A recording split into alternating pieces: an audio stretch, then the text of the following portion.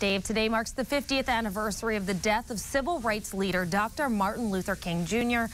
We're here today with David Yonki from the LULAC Political Letter to discuss this somber anniversary. It's great to have you back here. Thank you very much. All right, so let's talk about this anniversary. A lot of people remembering Dr. Martin Luther King Jr. on this day. For those who were alive at the time, they can remember exactly where they were during this moment in history. Exactly. Many people tell me that all the time.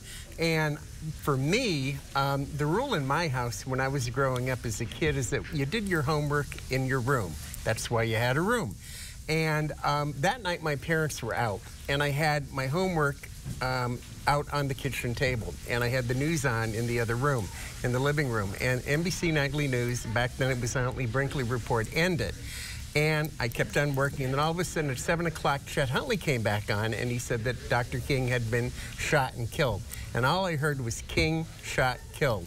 Now, I was blessed at that time to be in a school where we were up on current events. I mean, you know, it was drilled into us. So many of my classmates and I knew exactly, you know, what the ramifications of this were. Sure. And how important it was because we knew of him. And what was going on at that time. And what was going on at that time, yeah. Wow. All right, so I know that this was covered nationally, obviously, yeah. But what about back here in northeastern Pennsylvania? Was there a lot of coverage of this event? I wasn't aware of the coverage of the event, mainly because I didn't remember it. In other words, like I was aware of it back then, but I wasn't aware of the local coverage. So I went to the Oosterhout Free Library, a wonderful resource across the street from WBRE, and I researched a lot of stuff, and I found out that the coverage, locally at least, was more or less about the violence that ensued after King had died, rather than his life and what his mission was. It wasn't until later that that coverage kind of changed, so that kind of surprised me a little bit. What about the tension in this area? Did you feel it here? I know that in other parts of the country the tension was strong. There wasn't any violence, and there wasn't any tension or anything like that.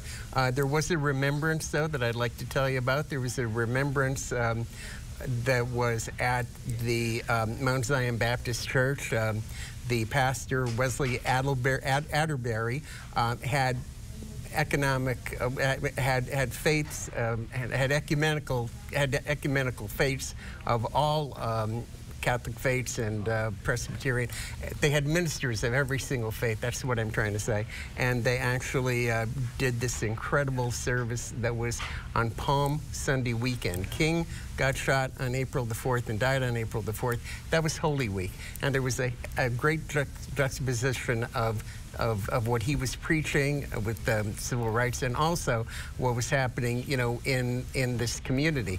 Now, the church and this ecumenical service raised about $600. Now, in real dollars now, it doesn't seem to be a lot of money, but that money went to the Southern Christian Leadership Conference, and that was a lot of money, of which Dr. King funded. A lot of money back then. Right, and that kind of turned the media coverage because, again, people were looking at it from the standpoint that, all right, you know, this was a person with a mission, and this was a terrible thing that happened, and all faiths came together to decry this violence against him. Sure, and you write about this in your blog. If folks want to check that blog out, how can they do so? LULACpoliticalletter.blogspot.com. Today we have a special feature, and we have all of the information from the newspapers I referenced before on the blog. Great. David Yonki from the LULAC Political Letter. As always, thanks so much for joining us. Thank you for being here. Let's send it over to Dave.